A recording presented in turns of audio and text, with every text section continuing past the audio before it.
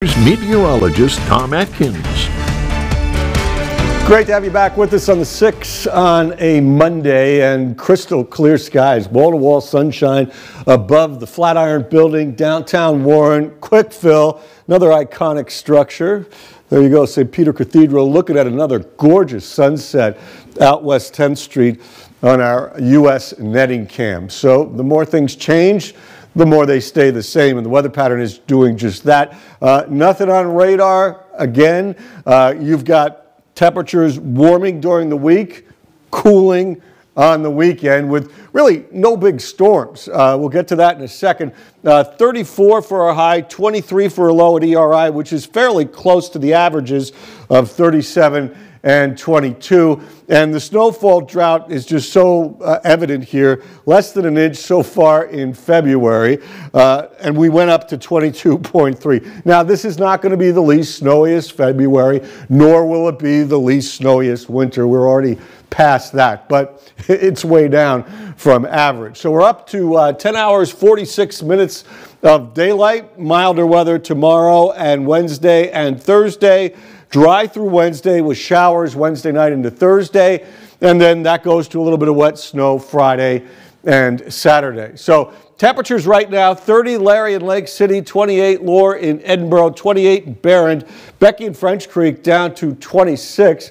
Going down south, 31 Joyce in North Meadville, 33 Mr. Anderson in New Richmond, 31 in Titusville. Out east, Chandler's Valley at 33, Youngsville at 30, and Cooperstown at 33. So just pretty much what you would expect for February.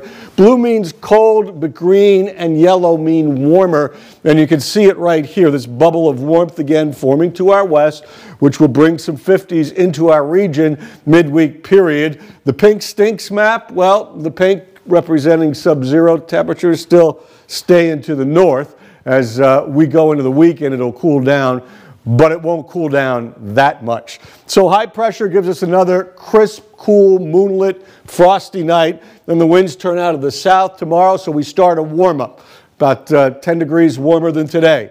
They stay out of the south tomorrow night, so it's warmer tomorrow night than tonight. And then on Wednesday, we get a lot of sunshine till late in the day, and we're up near 50 degrees before the showers come through Wednesday night and Thursday morning. And once the front gets through and the low gets through, you get the cooler air behind it headed on into the weekend. So our forecast for the lakeshore tonight, moonlit skies, cold temperatures, lows north of 90, 21 to 25. If you're south of 90, inland, Corey and Cambridge and Union City, frosty, clear, 16 to 21. Very chilly, Chautauqua, Warren, Forest, McKean counties, 5 to 15. So for tomorrow, you bump it up into the mid-40s with abundant sunshine. Tomorrow night, the lows bump up into the 20s and 30s. And on your 7-day, we're near 50 on Wednesday. That's a dry day with a good deal of sun. Thursday, showers still near 50. Friday, it starts to drop with some raindrops or snowflakes.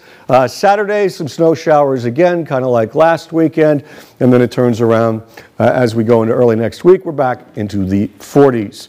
Of course, you can check out that 7-day and many other weather features on the Your Erie to Go app and the weather page at YourErie.com. Well worth the watch for the next few days. But I will tell you, my brother-in-law brought this up yesterday. I don't think the snowmobilers have been able to get out at all. No, and that's been a thing. That's been because of the